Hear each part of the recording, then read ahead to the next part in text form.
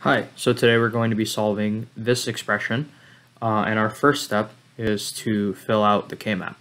So let's go and fill that out. Oops.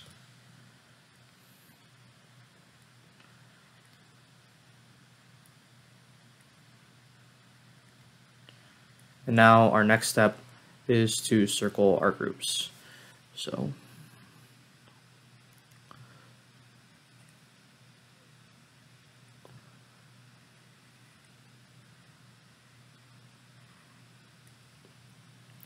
okay, now let's come up with our expression. So let's start with this one right here, since it's our single group. So that would be A naught B from here and C D naught. And then let's come up with another term, and we're going to take this one, and that would be whatever's common with here and here. So what we have in common is A naught and now C naught D. And then let's come up with another term. Let's come up with this one and whatever's common here. So we have C naught and D naught, and our common is A. So A, C naught, D naught. And then let's come up with another term right here. Whatever's common here is A and C and D. So D. And now let's come up with this last big term, which would just be A, B naught. So for product of sums, we're going to take this exact K-map and we're going to fill out our ones. So let's do that real quick. And then now we're going to fill out our zeros.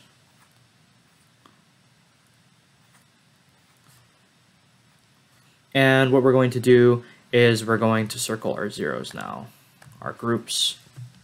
So this is our group,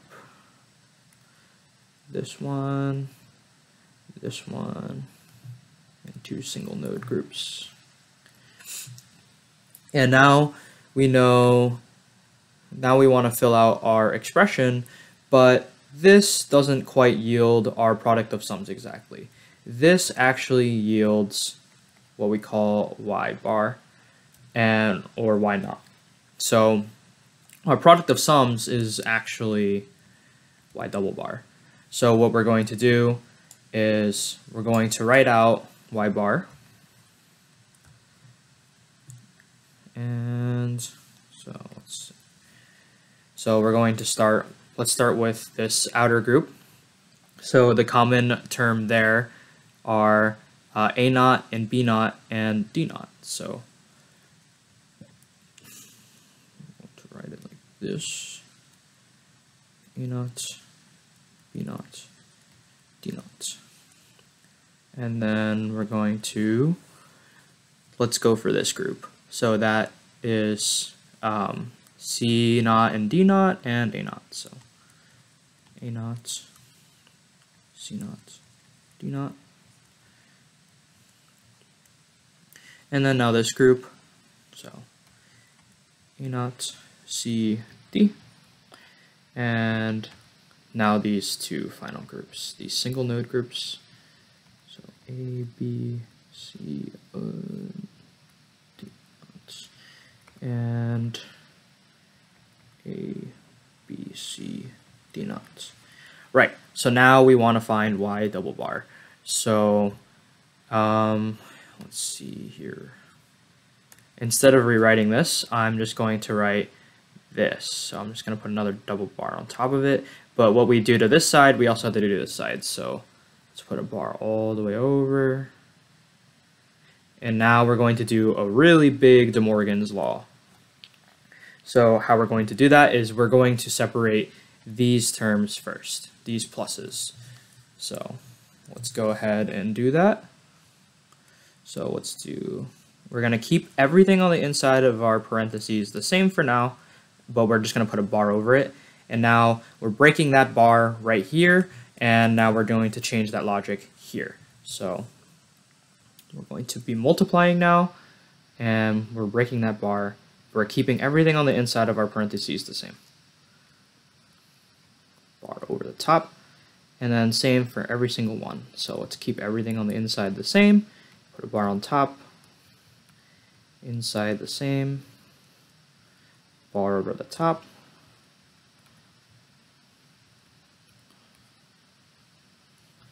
And now what we're going to do is we're going to do De Morgan's again.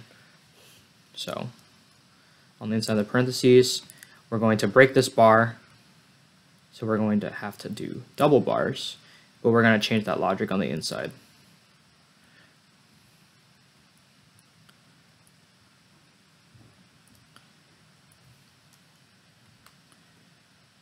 But that logic on the outside stays the same.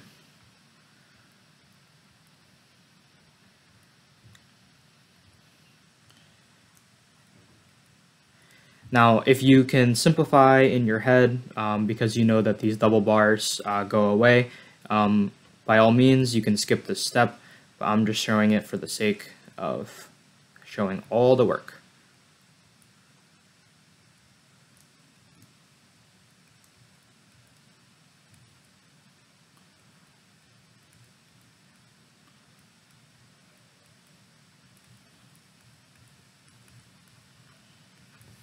Let's give ourselves a little bit more room.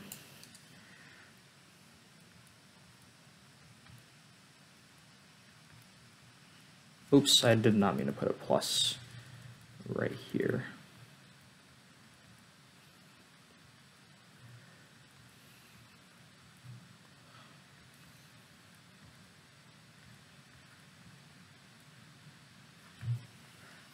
Okay, and now we're going to simplify. As I said a little bit earlier, these double bars just go away.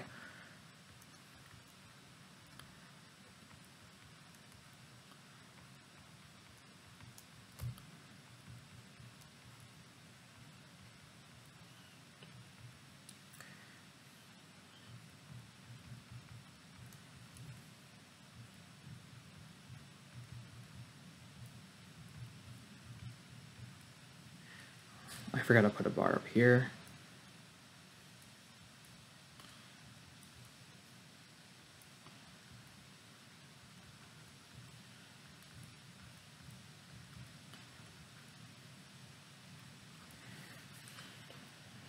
And now we said earlier that your product of sums is equal to y double bar.